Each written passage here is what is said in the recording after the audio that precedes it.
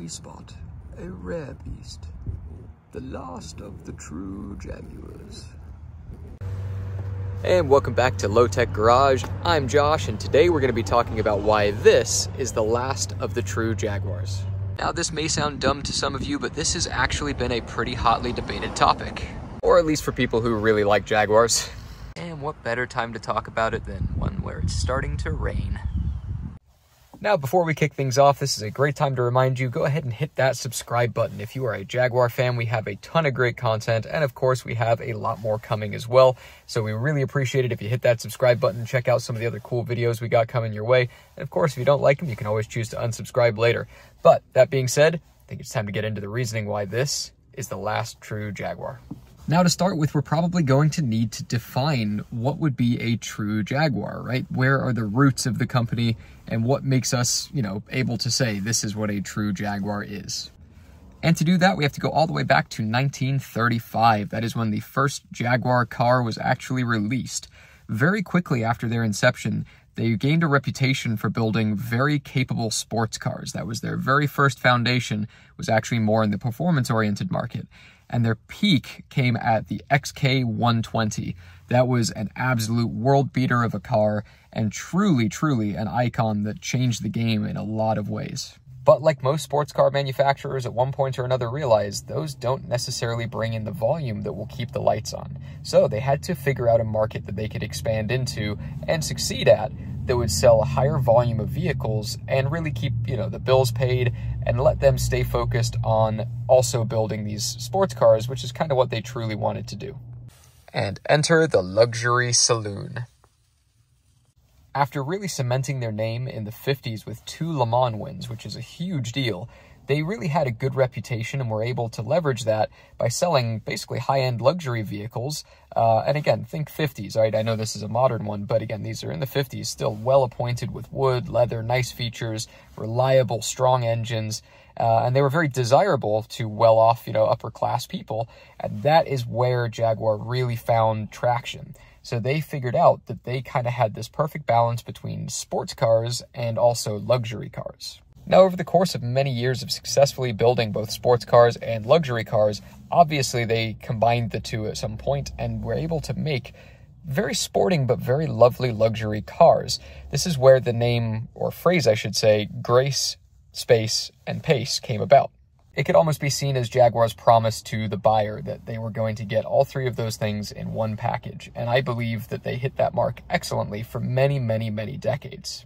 I mean, just look at an XK120, or a Mark II, or honestly, a 420G for that matter. Look at all of those, and every single one is a work of art in the body lines, lovely appointing of leather and wood and all of the things you would expect from a Jaguar on the inside, powerful, smooth, quiet motors. I mean, just fantastic vehicles all around. And again, that is what they were known for. So to me, those are the facets of what makes a true Jag a true Jag. Excellent craftsmanship. Didn't have to be necessarily overdone or overly complicated, just all the creature comforts that you could want for the time, along with good performance, but yet not sacrificing comfort for that performance. So why then do we say that the X308 is the last true Jag rather than, let's say, the X300 that came before it or the X350 that came just after? I mean, the X350 still had the traditional sedan-shaped body lines. It's still a very attractive car. And the X300 had almost the exact same exterior body as the X308, and if anything, came with the straight six and the V12 that they were so famous for. So there's good arguments for both. However, I found a lot of people, and I myself included, agree that the V8 X308 is the last perfectly executed traditional Jaguar. And getting this out of the way right now, after the X350, when they moved to the entire new styling that you see running around today, I believe that those are in an entire different market segment. They've caught up with the world, and it was definitely a necessary step that they had to take. However, it did get away finally from, I think, the true roots of Jaguar, and it's okay. I mean, brands are allowed to change, but, they've moved away from the true traditional Jaguar model and into what would sell, which is important. Otherwise, the brand would cease to exist. So I'm kind of taking those off the table right now. I personally don't believe that any of the new models could be considered the last true Jaguar because, frankly, I mean, you look at them and they have a very space-aged appearance. They're very slick and swoopy. You know, they're not really the clean, classy, classic look. And on top of that, they lost a lot of the comfort. They lost a lot of the softness that you would expect from a proper luxury vehicle. And again, they provide a lot of luxury. In fact, they provide more features, obviously, than this car does. I'm not saying that by any means they're not a luxury vehicle, but they have fallen prey to what every other brand has fallen to, which is basically the idea that it's got to go around the Nürburgring super fast. It's got to look, you know, like all these other super futuristic, modern-looking things. It's got to have every single bell and whistle with big screens and all that. So they kind of lost their identity a little, if you ask me. So getting back to our key 3 contenders for the last true Jag. Now, the X350 that came after the X308 that I'm currently sitting in could be argued as the last true Jag. However, here are my points as to why I think it may actually have been the first of the newer Jags. The entire body was switched to an all-aluminum construction. This was done to save weight, to allow for more technology to be put into the car and things like that, while also making it physically larger. I've had one parked right next to mine before. They're notably taller, and they are also kind of actually significantly bigger. This led to a little more interior room, which is a very lovely thing to have, as well as extra features and things like that. But I actually believe that detracts from the true Jag roots. The engines all had variable valve timing, which was a lovely feature, extremely responsive. I mean, I've driven one, and they are fantastic. The 6-speed automatic gearbox, very responsive, and it's like voodoo magic. It knows what gear to be in, when to be in it. It feels very, very, very competent, but it feels a little too futuristic. I want my Jaguar to feel like a bit of a muscle car almost, but under, you know, layer on layer on layer of sound deadening and leather and padding and softening. The newer Jag, simple things like when you close the door, when you feel it go over a bump, you know, things like that. It doesn't feel like a solidly built car. The X308 is the last of the steel-bodied Jags running on traditional suspension, or at least the vast majority of them are. And it still has that feel where its job is to just insulate you from the world and keep you comfortable. Another feature is the CAT suspension. Now, the very last of the X308s, you could actually get that as an option on these. Not many were made that way. However, on the X350, that was pretty much standard fare. They all had this advanced air suspension system.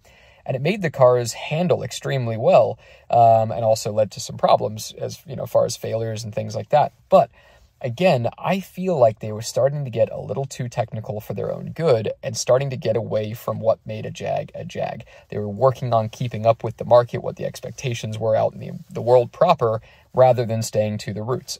Again, understandable. You got to do that to stay relevant as a brand, but I think that was the first model that began to stray away from traditional Jaguar. But if I'm being such a stickler about traditional Jaguar, how can my V8 Jaguar, which is obviously not a Jag thing, be the last true Jag, right? I mean, if we want to be, sticklers about it, then why wasn't the X300 the last true one with its V12 and straight 6 options? And that is a really, really good question. Now, you could get into a lot of technicality on how you're judging it, and if to you it is literally the straight 6 or V12 is a make or break because that's what Jag always did, then actually you would have a very good argument for the X300 being the last true Jag. But I feel like the V8 that they implemented was executed absolutely perfectly. And I'm being very particular here. If this V8 was not so well made and so beautifully silky smooth and all of the things that it does so well, instantly I would discount it and agree that the X300 is probably the last true Jag.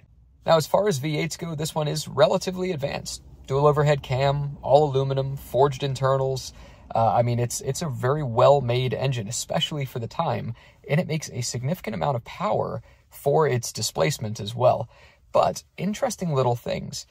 Jag, for instance, kept the displacement of the V8 in line with the traditional displacements that were so common in the earlier Jags. So, for instance, you'll have a 4-liter and a 4.2-liter, which earlier 6-cylinders would be a 4-liter and a 4.2-liter. They also made sure that it was extremely quiet and extremely smooth running. So it had basically all of the same effect that driving the notoriously smooth straight 6s would have. But what they did achieve by moving over to the V8 was getting back into relevance when it came to the actual performance side of things. The straight 6s quite frankly, were a little underpowered for the weight of the car. So as much as they built a nice luxury saloon, they were losing a little bit of that performance orientation. You could get the straight 6 XJR, and they were quite quick, but they still didn't quite have enough power to be really, really, really sporty. And again, not knocking the XJR 6, absolutely love that and would love to own one, but I feel like the last little bump in power that came with the V8 was what it needed to be a true sports saloon. But what about the V12, you may ask? Well, the V12, the problem is, as much as it made, I think, right about 300 horsepower at that time, it's a very heavy engine. Now, looks fantastic, sounds fantastic, and it doesn't get more Jag than a V12. However, same deal, didn't really provide the performance aspect. I mean, mostly they were kind of somewhat marketing the last of the traditional V12 Jag thing in that generation. They were trying to do its kind of last hurrah before they let it go. And having lived with this car for a while, I can tell you that it truly, truly drives like a piece of history. I mean, closing the doors feels like a bank vault still, which is exactly what you would expect just by looking at it. But yet, it doesn't have this big barge-like appearance. It's low, it's slick, it has a very sporty appearance. For a saloon car, it's quite impressive. But yet, you look underneath, it has great ground clearance as well. They've managed to absolutely nail the proportions and lines of this vehicle. And also, your X350 doesn't do that. You still have the beautiful, almost overdone badging, because you really need to make sure that people know what you're driving. Absolutely lovely leather seats, a real walnut steering wheel, analog clock, and again, more leather than you know what to do with. And this car has the perfect amount of modern features. For instance, the memory settings in this are fantastic. When you get in, the seats adjust back into position, as does the telescoping and tilt steering wheel. The mirrors, everything dial themselves in for you. You've got, all of the little bells and whistles that you would want, like automatic wipers, automatic headlights, good sound system. For the time, a car phone, which actually kind of made a little bit of sense. A lovely sound system without being overdone. Still restrained, but lovely audio system without needing to mess with anything. And of course, the little details that let you know, for instance, that you bought the XJR are still subtle and restrained. It's still a luxury, tasteful vehicle, ever so subtly stamped into the steering wheel, and you just have that small note there that says supercharged. It's not this big glaring thing with a giant R in bright red that's flashing and telling you, look, you got the fast one. So to me, at least, that's why this car is the last true Jag. And I can already hear some of you screaming in the comments below, and I'm looking forward to it because I want to hear your arguments as well. Don't take this as me just telling you that this is the only right answer and you better accept it, because quite frankly, everyone may have a different opinion on this. So drop me a comment if you think the same as me or if you think different than me. And if you think different than me, what is your last true Jag and why? And I'm going to wrap the video here. So please consider hitting that subscribe button. It would really mean the world to us. I would suggest doing it right now. Watch some of our videos as they come out, and if you change your mind and don't like it, you can always hit that unsubscribe button later. It is super easy, but I bet you're going to like the content you see. If you enjoyed this video, right now, click that like button. Don't move on and forget. It really does help us. It helps the world see that this was good, engaging content, and it means the world to us when you do hit that like button. And of course, if you really, really, really love us, if you've heard me ask it before, go check out our Patreon. See if it's something where you might want to support a YouTube creator. We don't make a ton of money doing this, but every little bit helps. We do it because we love it, and every dollar helps us do more and more engaging things. So you do get unique content over there that's Patreon specific. There are good reasons. We try and make it worth your while. So if you've heard me say it before and you've thought about it before, click on it, check it out. We would really appreciate it. But that wraps it up for now. So we'll catch you on the next one.